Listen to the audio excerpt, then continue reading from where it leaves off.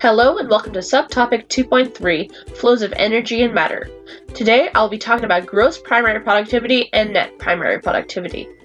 To understand what GPP and NPP is, we first have to understand what primary productivity is. Primary productivity is the production of energy by autotrophs, also known as producers, usually measured as biomass per unit area per unit time. To understand GPP, we first have to understand GP. Gross productivity is the total gain in energy or biomass per unit area per unit time, including that lost to respiration. GPP is the total energy converted by photosynthesis and cannot easily be measured. NPP is usually calculated instead from measurements of changes in biomass. However, it can be represented in the equation GPP equals NPP plus R.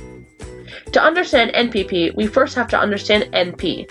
Net productivity is the gain in energy or biomass per unit area per unit time remaining after the deduction of losses through respiration.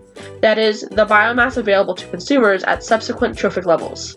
Net primary productivity is therefore the gain by producers in energy or biomass per unit area per unit time minus respiratory losses.